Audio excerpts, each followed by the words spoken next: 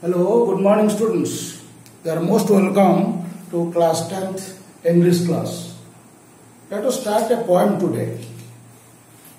I will start that poem about whom you read last year. Can you tell me who is that poet? The Road Not Taken. Who has written? Yes, Robert Frost. So the poem described for you is Dust of Snow. Dust of Snow. As you know, Robert Frost was a 19th century American poet of nature. He writes subjective poems like that of William Wordsworth. William Wordsworth has written that is the Daffodils, the Solitary Bird, Lucy Gray. So he has described about his own experience. That is called a subjective poem. Here also Robert Frost writes about his experience. You see his poems of nature. One is Mending Wall, M-E-N-D-I-N-G, Mending Wall. Second is Stopping by Woods on a Snowy Evening. The Road Not Taken, the Road Not Taken. Road, it is the literal meaning is just a road, but the symbolical, metaphorical meaning is road stands for the two alternative choices of a person. So we will read this poem, the Dust of Snow. The poet is standing under a tree, and there was snowfall. Now listen to the poem. Yes.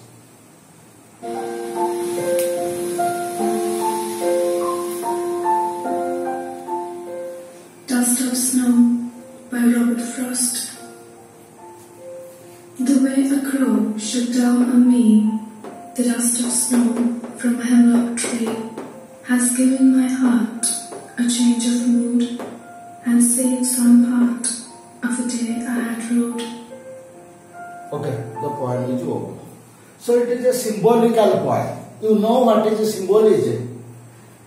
For example, you see spring. Spring is what? Spring. It stands for happiness, rebirth, joy, pleasure. Winter, death, destruction. Winter. Your P.B. Shetty has written a poem, Ode to West Wind. There wind stands for a powerful force of nature. And spring, winter over. Winter stands for death, destruction. Red color. It symbolizes danger. Black color, protest. White, purity. In this poem, you see, I am not going to explain you line by line, because the beauty of the poem is lost. The poem is meant for appreciation, enjoyment. So here you will find these two words, crow. Another is hemlock tree. Symbolical, crow. For example, you are going to appear the board examination. On the way, black cat crosses the road. What will you do? Will you stop there for some time so that other person should pass, or you just come back 3 feet or like that, 3 steps? So because we believe that black cat or an owl, they stand for ill-omen. Ill-omen. I-L-L-O-M-E-N. Bad symptoms. Here also crow. The way a crow shook down on me the dust of snow from a hemlock tree. So the poet Robert Frost was standing under a tree. It was winter day. There was a snowfall. All of a sudden, from nowhere, a crow came and sat on the hemlock tree. The way a crow shook down on me. Where did the crow sit? Name the tree. What happened? Whenever the crow sat on that hemlock tree stands for poisonous tree, ill omen. What happened? Dust of snow. Where did the dust of snow fall? So in the first stanza, the poet depicts how he felt depressed, disappointed, unhappy, gloomy, very sad, depressed, because he thought that the whole day was wasted. But the poet's mood changed in the second stanza. Has given my heart a change of a mood. So the sitting of a tree is just an ordinary phenomenon. The poet took it seriously.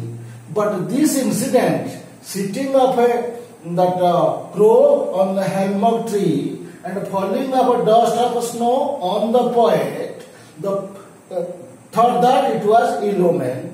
The day was wasted, very gloomy, cheerless, depressed. All the negative thoughts and ideas did come to his mind.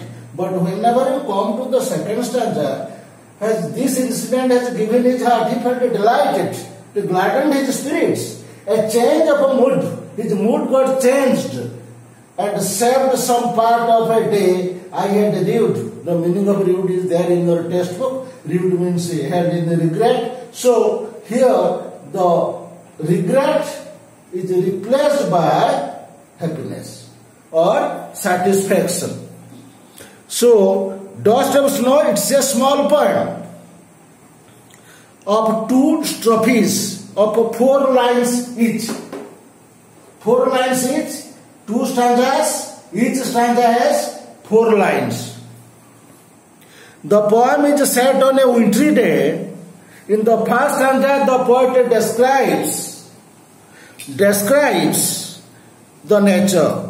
It was snowing all around, very cold, winter season. The poet is standing under a tree, and all of a sudden a crow came and perched on the hemlock tree, top of the tree. The sudden movement of the crow made the dust fell on him, fell on the poet first. So the arrival of a crow and its sitting on the hemlock tree is just an ordinary happening.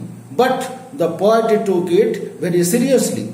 The crow stands for ill omen. The hemlock tree is a poisonous tree. Crow is the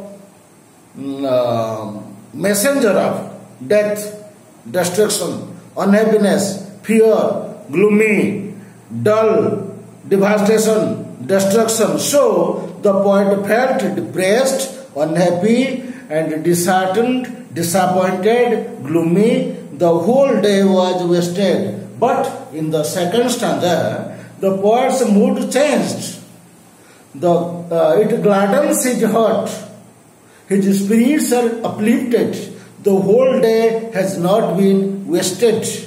He realizes that at least some part of the day has been spent happily.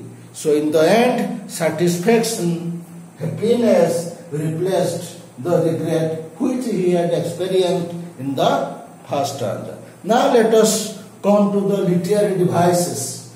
Number 1 is symbolism. Crow, metaphorical meaning. Crow, that is ill-omen, death, destruction, unhappiness, sadness and so on. Hemlock tree also same thing.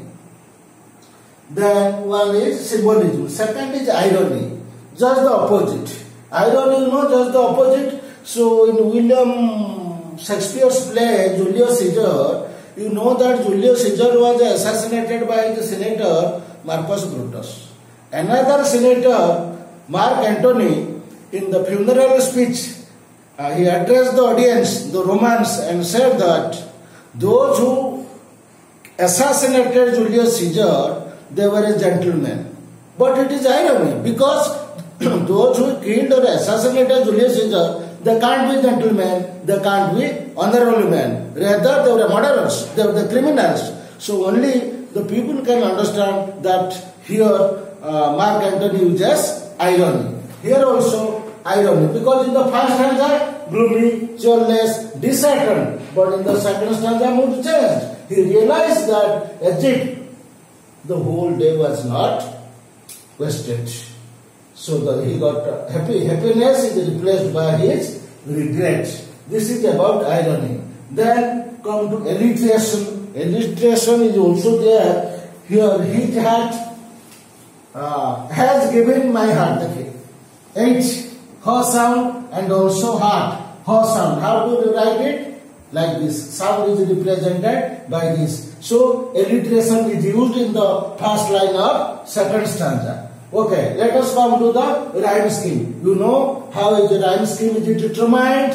First line ends with crow, second line May, third line is snow, and fourth line tree. So crow, snow. So it will be A and snow will be A. Okay, me will be B and hello, tree will be B. Me, tree, crow, snow. And here come to the second stanza then heart. Heart will be that A, B, A, B. So it will be C, mood, D, part, C, root, D. Okay. That the heart, part, mood, root. So if in the exam, if this one of the stanzas will become whole poem is not asked. For example, first stanza, you will write the rhyme scheme is what will you write? Rhyme scheme FB. FB. Second stanza, if second stanza comes, don't write city because only this stanza will be there in your question paper. So you have to write only city. But if the question is asked, what is the rhyme scheme? If this second stanza is asked, you will write also FB. If first stanza comes, you will write FB. If second stanza comes, you will write FB. If the question is asked, what is the rhyme scheme used in the poem? Then you will write FB, CD. Okay. Thank you.